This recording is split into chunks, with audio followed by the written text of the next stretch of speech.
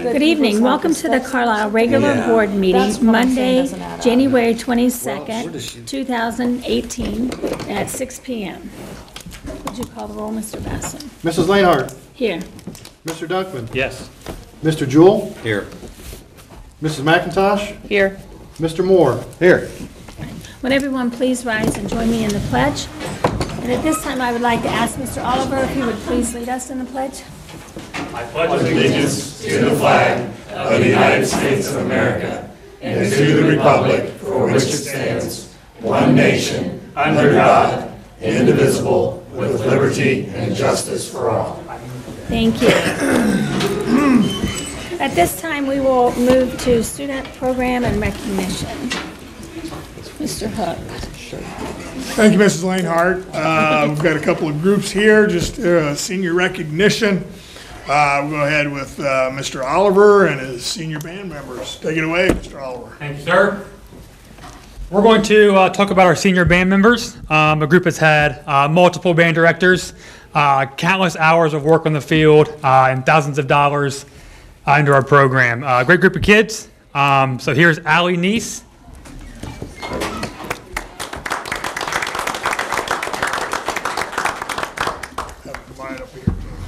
Kylie Jensen, yes, Dave, they'll do a picture. Kylie Jensen is not here with us tonight.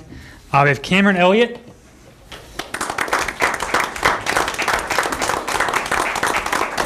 Mackenzie Lacey. Cameron. Somewhere. Mackenzie and Miss Dalrymple, Michaela.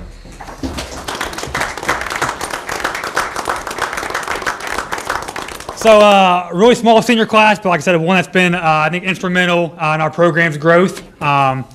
So once again, our senior class for this year, I have no idea, I have no doubt in my mind they'll be very successful post Carlisle High School. So our senior class.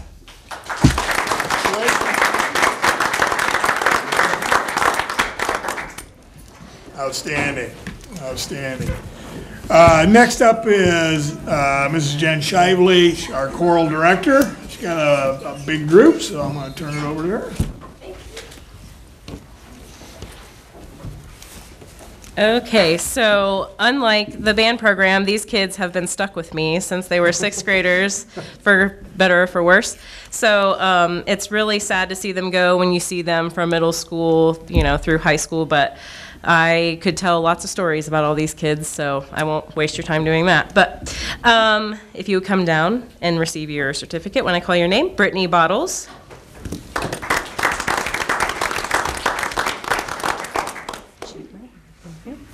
Oh, and several kids are working or had other engagements like the basketball game and stuff. So Natalie Fitzpatrick.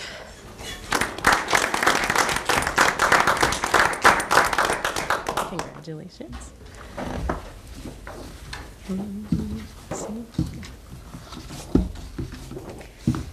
See, and we keep going. Brittany Richardson.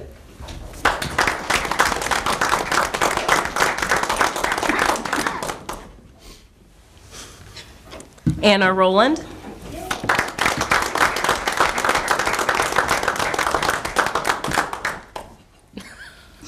You look so happy. You're so happy. Marissa Totten.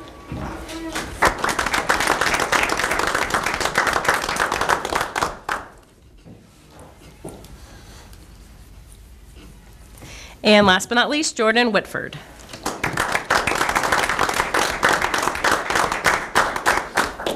All right, now get all smiley so your parents can take pictures.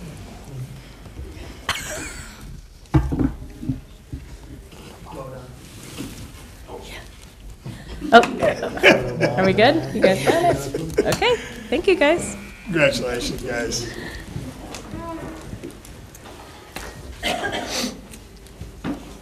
Thank you very much. Appreciate it, Mr. Oliver, Mrs. Shively. It's been, if you haven't had a chance to all of our viewing audience, if you haven't had a chance to witness a band concert or a choral concert, I strongly encourage you to find time in your schedules.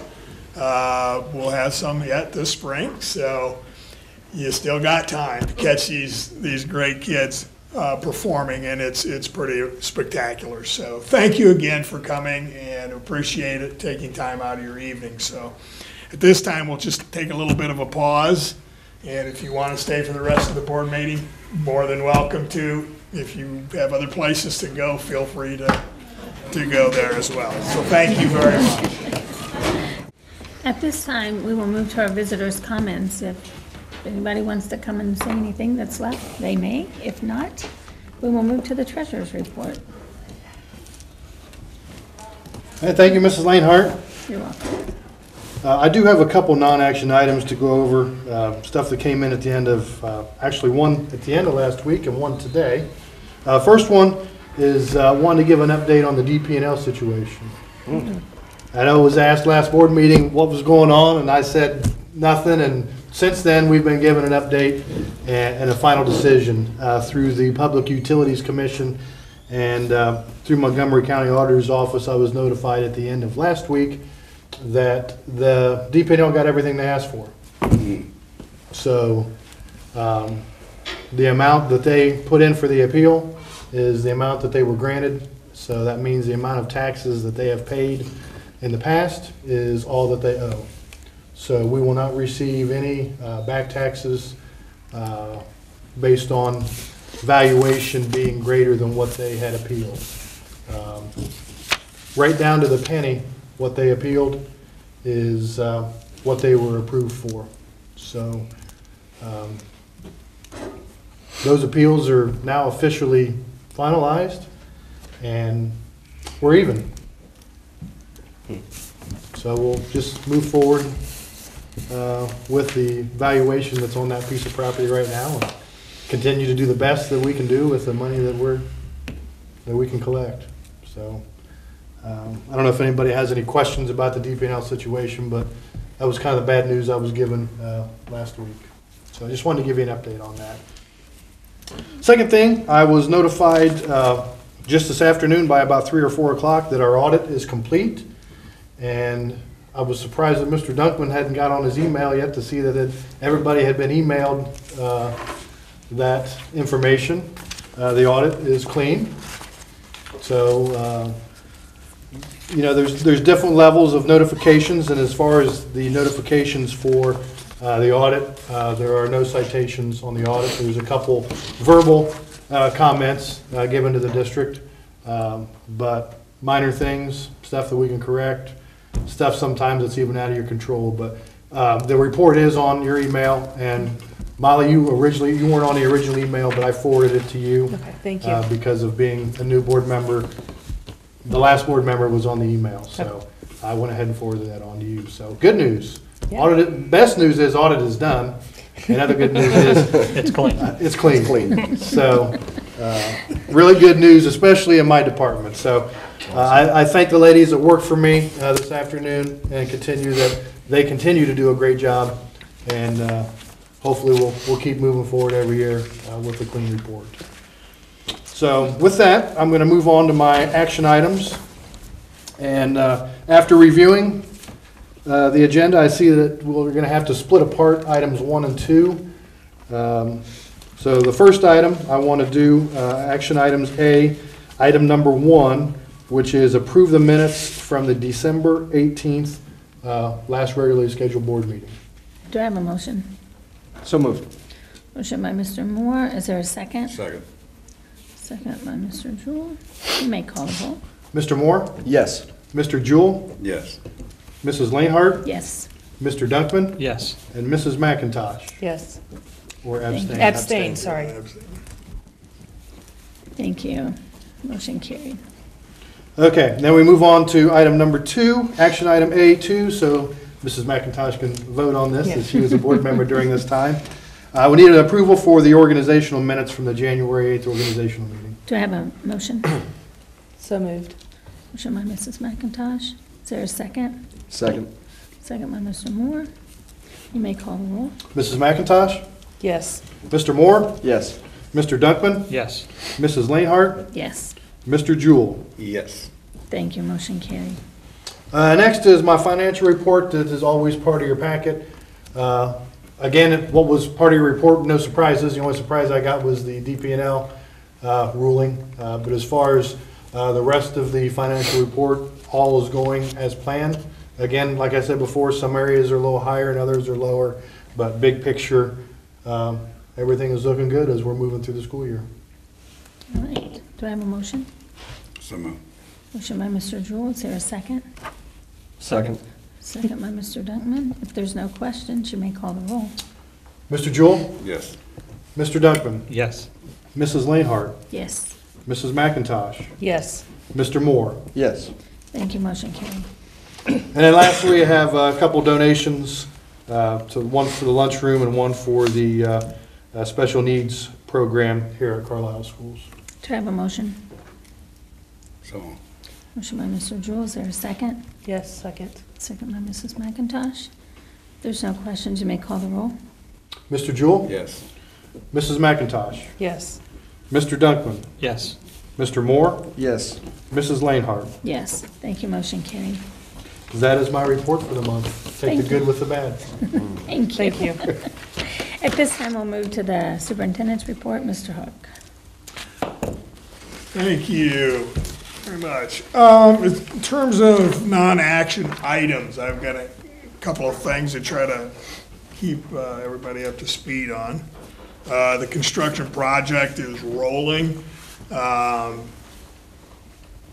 We obviously have our architects, our construction manager. I've sent information to you that's done, but for public, our construction managers have been selected. Skanska Megan out of the Cincinnati area, very strong construction group. They're the ones that will actually be putting the subcontractors to work and organizing the actual schedule as it moves forward. We're sitting in a pretty good spot right now. Skanska's already got surveyors on property, so they were here last week, they're here this week, and so they're running around and, Putting up flags. putting up flags and there's stakes in the ground identifying. now? Yeah, we're getting stuff going. Things are happening. So I already had 3 people today go, there are people out in their yards. I go, yeah, they're starting to do that, trying to get everything figured out where everything underground is. That could be interesting. So that's a whole other world. But so it's moving along. It's pretty exciting. We've reduced our one other person or group we need is our commissioning agent. They're kind of, for lack of a better way of explaining it, they're the group that makes sure when the keys are turned over to us, when we flip the switch, it actually works to the thing that you want it to turn on, whether it's HVAC, lighting, electrical, but they're that kind of bridge for us to make sure that what was on the plans, what went up during construction actually functions. We have to have that. We're down to 3. That'll probably be named end of January, maybe the first part of February. But that doesn't slow down what they're doing right now. They're rolling. They're moving. Architects, we should have our finalized report on the visioning committee, the 40-plus people that we got the rough one. I made a lot of corrections in spelling, sent it back to them, and names, etc. So hopefully that we should have that shortly. I'm expecting that really at any point in time here.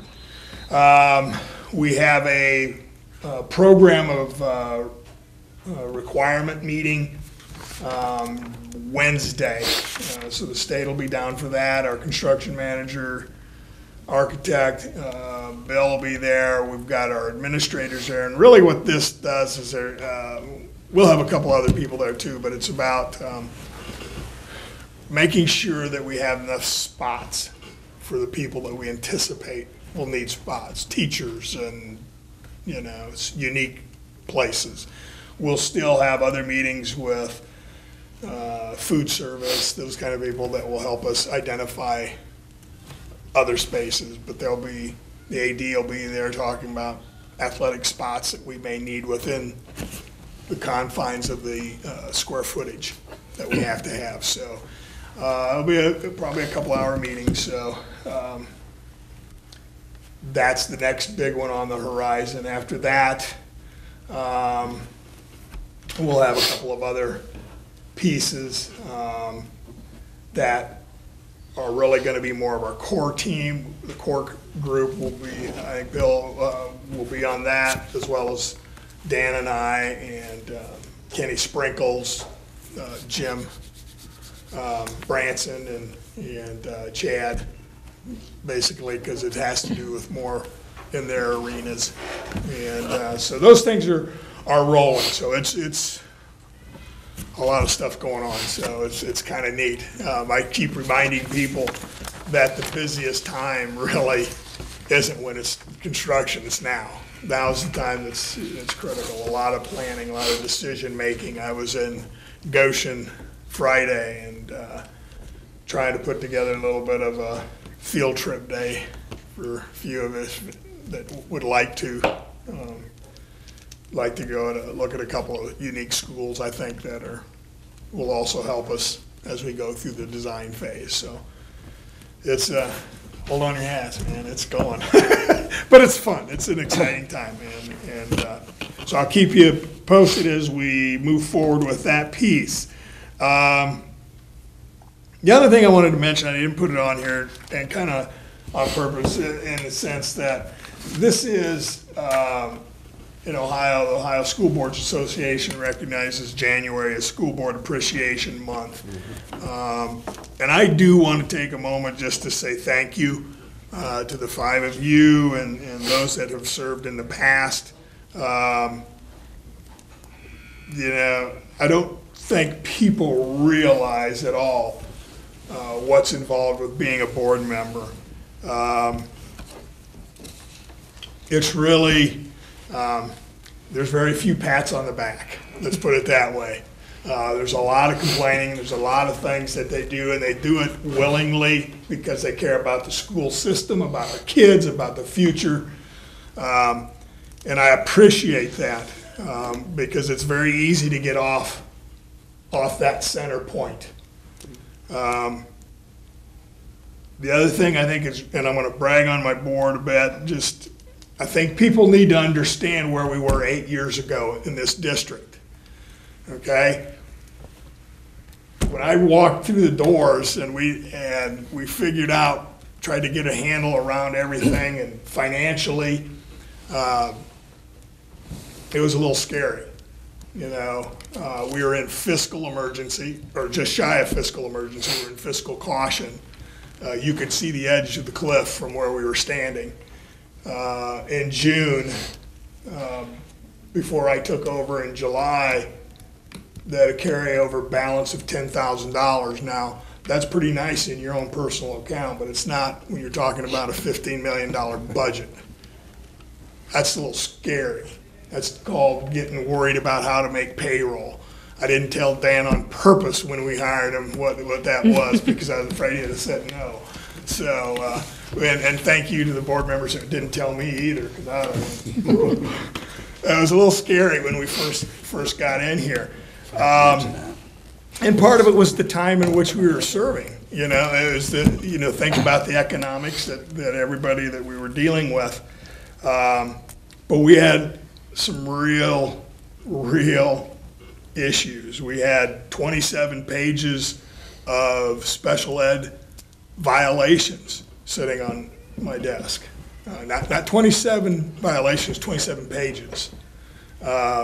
We immediately went to address those. Academically, the highest this district had ever received was an effective district, okay? A year later, we received our first excellent rating and had never dropped below that. Right now, nobody can figure out the school report card anyway, it's so complicated. But if you take, but if you take the one consistent, which is the performance index, we have continued for 8 years to continue to raise that standard. Right now, we rank 255 out of over 600 school districts just on the PI. I can't go into everything else because at the end of the day, there's nothing it's all apples and oranges. That's the one kind of consistent. We're the top third in the state. and we've really continued to try to push that envelope for our kids' future, because that's really who benefits that. We're also now at a point where we are fiscally sound. We're very conservative. We got there through a lot of hard work. It took us several years. And I know board members that there were times it was just scary, and I know Dan, we had a lot of talks about, what are we gonna do? When are the next tax receipts? How can we get that? You have to keep things going. And, we trimmed the budget by nearly $2 million. Again, is that a lot? Yeah, when you're talking about a $15 million overall budget, that's a lot of money. That's a pretty strong percentage. How we did it, we had to reduce staff. We did it without laying anybody off. I'm very proud of that. That's also, very important. It wasn't just Dan and I, it was the board. It was people rolling their sleeves up trying to accomplish what had to be done to keep our school strong. We probably, there was a point in time when the school district had 2,000 students, okay? It's been over a decade ago, but we kept that staffing, and that got you in trouble. And so one of the things by allowing for early retirement, one of the programs that we started, we brought in and moved through that whole process. We were able to get our staffing in the right place. We run tight.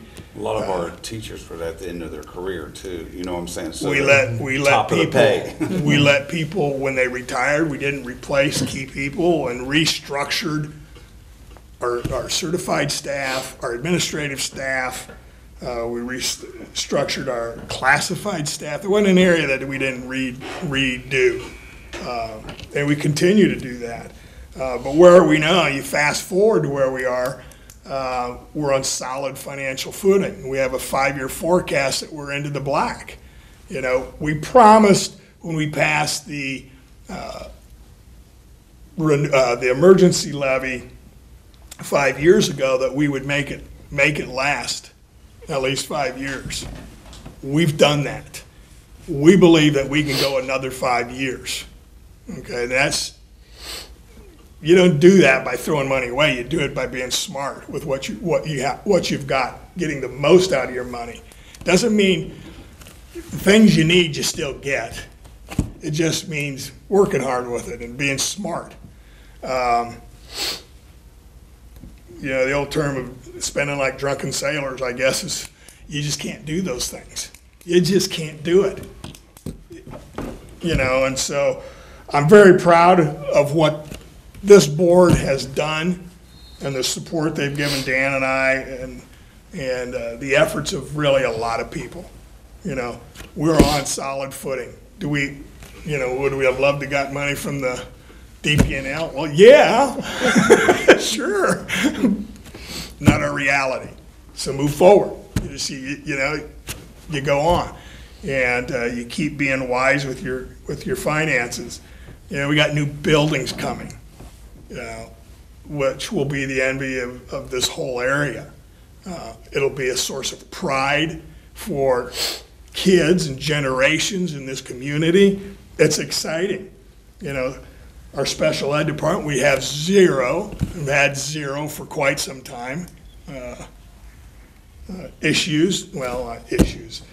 Violations. Our preschool is about to receive their 5-star rating, which is the first. So it's been really pretty good, And I just want people to understand, you don't get there overnight, and you take a lot of calls in the middle of the night and when you're at a game, and for board members to keep your head above water, and it's easy to get down. I appreciate what you've done, and I appreciate that more than a certificate I can give you. It's just important that periodically we stop and we pause and thank those people that are involved. And so I know I speak for Dan as well, that we appreciate your support, appreciate all of your help, and it's a team effort, it truly is, and that's the only way we're going to continue to rise, and so thank you very much. It's okay. And thank you, Dan, for saving 5 pieces of paper and not letting him print up. Yeah. Certificates. Yeah. Certificates. I would like to say, though, that the board is only as strong as your superintendent and your treasurer and the staff that we have. So I've been on the board for quite a while, and it's a good place to be in Carlisle. So thank you both. So. Thank you. Thank you. Moving right along, I want to jump over to the action items. The first action item is the second resolution, a resolution to proceed with the renewal of the emergency levy of 5 years ago. And please make sure, I want to make sure everybody understands, this is a renewal of taxes that are already being collected. It's already part of our budget, our 5-year forecast. We believe that unless something crazy that we have no control or look at, we certainly believe that this will push us another 5 years into the future economically and keep us where we need to be solid. Again, the big thing I want people to understand, this yes vote will not increase taxes. Okay, it's already being collected. It's a renewal of what has already been passed. So with that, I need approval for this to move forward. Do I have a motion? So moved. Motion by Mr. Jewell. Is there a second? Second. Second by Mr. Moore. And get a third. If there's no questions, you may call the roll. Mr. Jewell? Yes. Mr. Moore? Yes. Mrs. McIntosh? Yes. Mr. Dunkman? Yes. Mrs. Lainhart? Yes, thank you. Motion carried. Item B1 or B1B is a resolution. That's really, we already voted on it. This really allows our auditor to do all the things they need to do.